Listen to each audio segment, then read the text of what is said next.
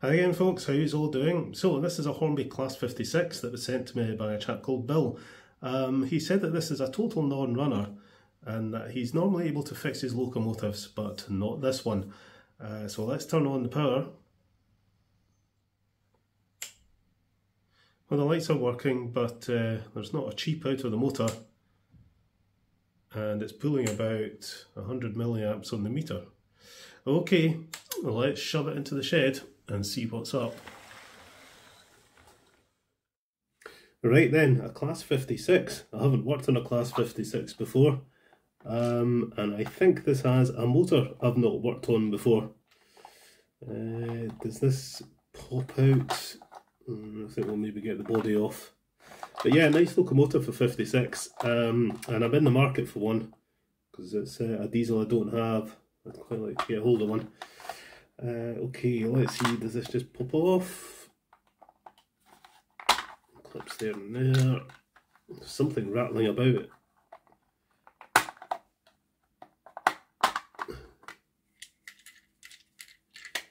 Yeah, I think we've got a loose driver, I think. So yeah, it's a Ringfield motor, but not the usual one. How does this come out? It's kind of held in place front and back. And there's two little things at the sides. Right, I think we have to just pull it like that. Yep. Let's get some power directly onto the brushes and see if this motor spins.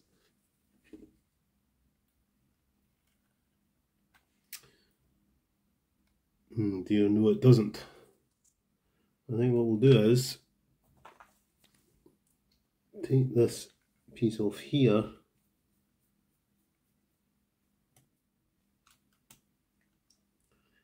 off there. Right, can I get the brushes out?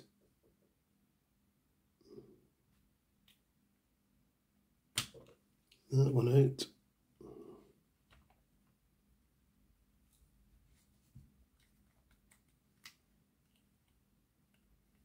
The spring, and get this one out as well. Get that one out. That's the brushes out. They're a bit dirty, but they're okay. There's one of the springs. Where's the other one? It's still inside there. Just tiny wee short springs. Alright, so now I've just got this bit to get out. If I undo 3 screws under here,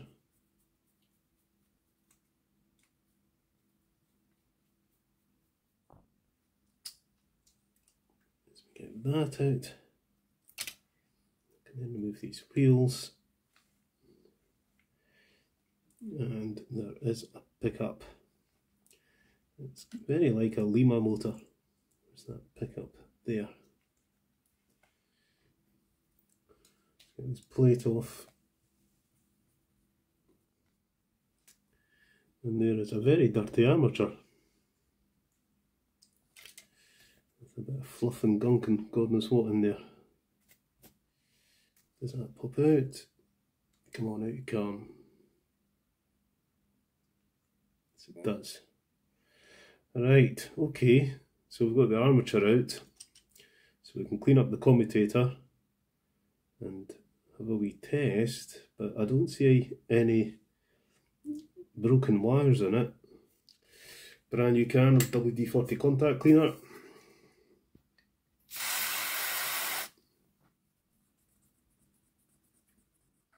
Some T-cut on it just to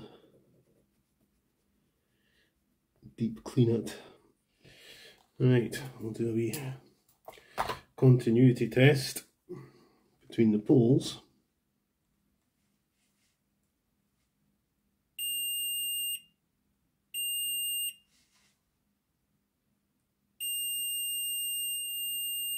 It all seems good.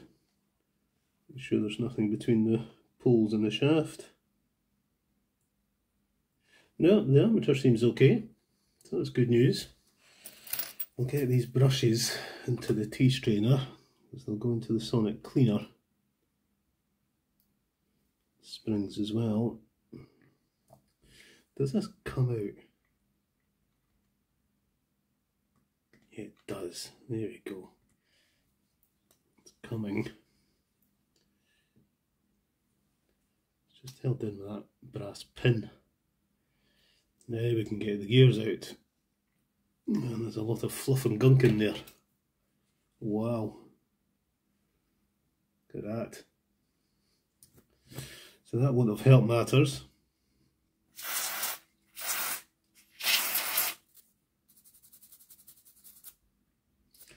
The gears seem to be in okay condition. We'll give them a file, and then we can get in and get this cleaned properly. There's little plastic washers on there, so we need to be mindful of those.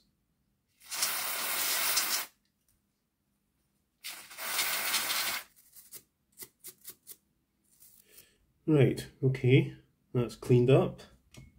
The gears are clean. That little pin will go in the sonic cleaner as well. The armature is okay. It's the faceplate screws, it's the faceplate with its little washers. Screws for that. Screws for the underframe. Give this a wee clean.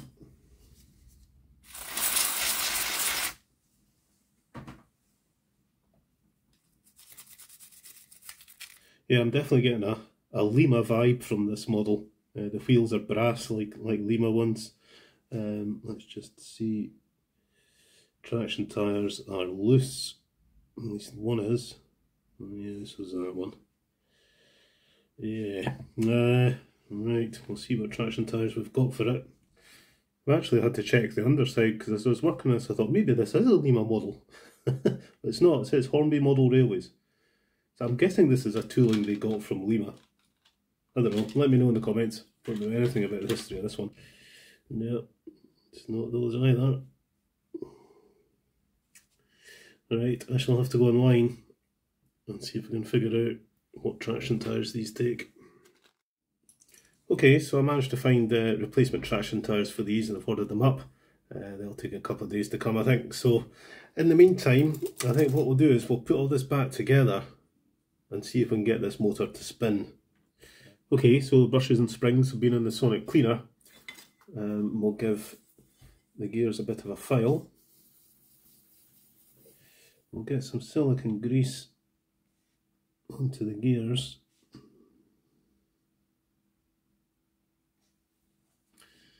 That one will go there. And that one will go there, I think. And that one goes in there. Gear in place.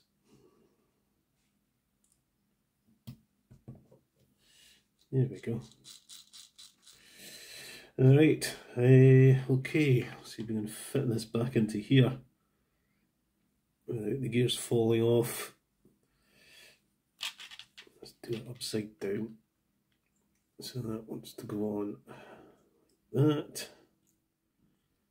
That'll go in there.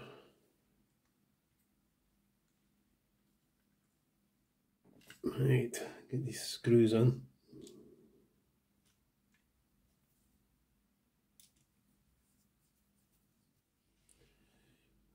Pop the brushes in first of all, that.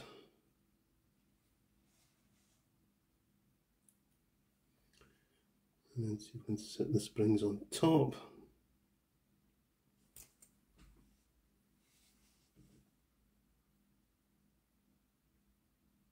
That. And then see if we can push down these caps.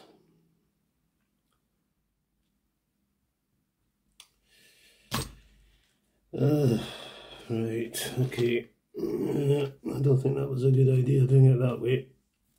It's always a learning process when you're not familiar with the motor. Right, take that out. take that off the now.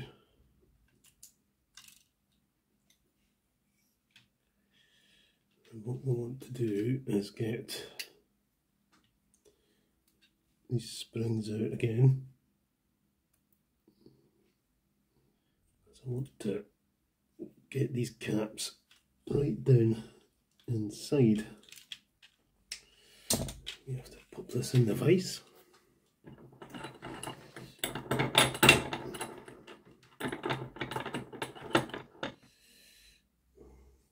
There we go. Right.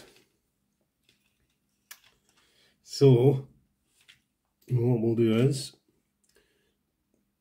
we'll put these over the armature shaft like that. We'll pop the springs into there. See, the brush is in. There must be an easier way to do this, but I'm just kind of winging it. Right, so they will sit in there. And we can get that to there. Just snap it together. That's done it. Right. What do I do with those screws? There they are.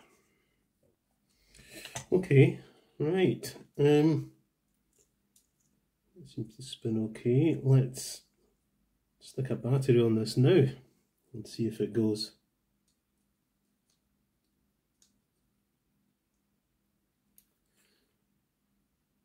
Nope. The armature's twitching. Okay, I had a look at the service sheet for this, and the wiring appears to be correct. But applying power directly to the brush terminals, you can see the lights are flickering, but the motor's not spinning. I think this is shorting somewhere. There's going to be 2 resistors in there and in there, and there's the capacitor there. Yeah, something is shorting, I think. Okay, so I'm going to desolder the wires, make sure the motor actually works, and then we'll have to try and figure out what is causing a short circuit. I suspect either the resistors or the capacitor, but I'm going to check the front bogie just in case there's been some jiggery faffery going on and there's a sneaky little short circuit in here. I doubt it, but you just never know. Right, so it's positive on this side, negative on the other side. Yeah, they're all okay. That off. Pull on that. Come on. Oh, that's kind of what I didn't want to happen, but never mind. Right, okay. Will this spin with the battery now? No. Wow. Why not? I can see this brush is definitely touching the commutator. Or is it?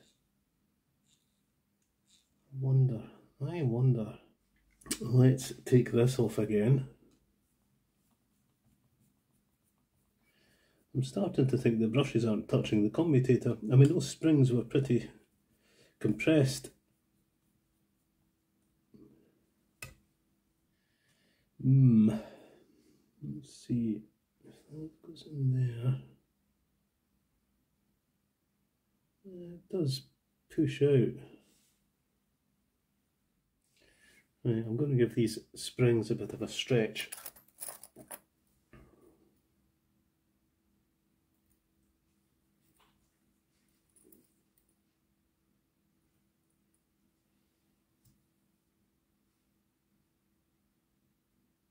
Not too much. That one. Yeah, this could be tricky.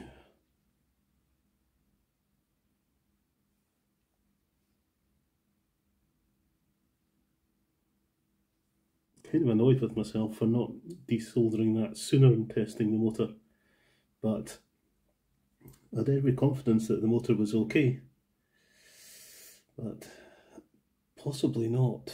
Let's see. In.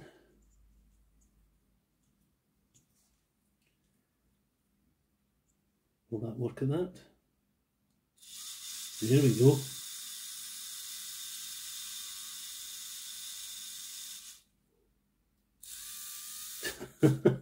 Something as simple as that. The springs had got compressed, so the brushes weren't really touching the commutator.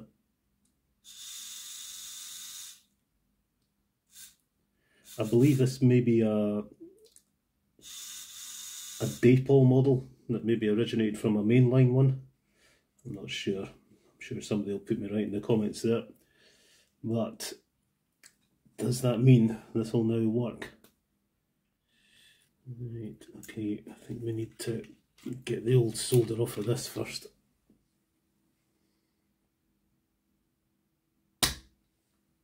Nice big holes on those terminals, so that's good.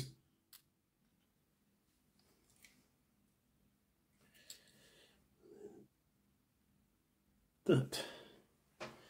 Okay, so with the wires attached, there she goes. Yeah, don't like the way that fits at all, but we're in.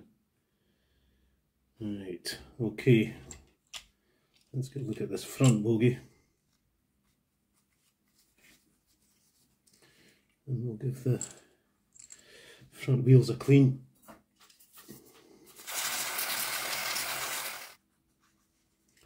Inside and out. Right, does this work? There we go. Ooh, a bit of smoke coming out of it though. Maybe just a wee bit of dirt. Right, okay. So I think it's basically repaired, but I'm going to wait on the new traction tyres coming before we pull it out of the shed. Okay, so a couple of days later, the traction tyres came and I've just fitted them. The part number is X8442, and I got these from the New Modeler shop. It's the only place I could find online that had them in stock. So I think we're good to go. Let's just pop this on. And there we go. Alright, okay.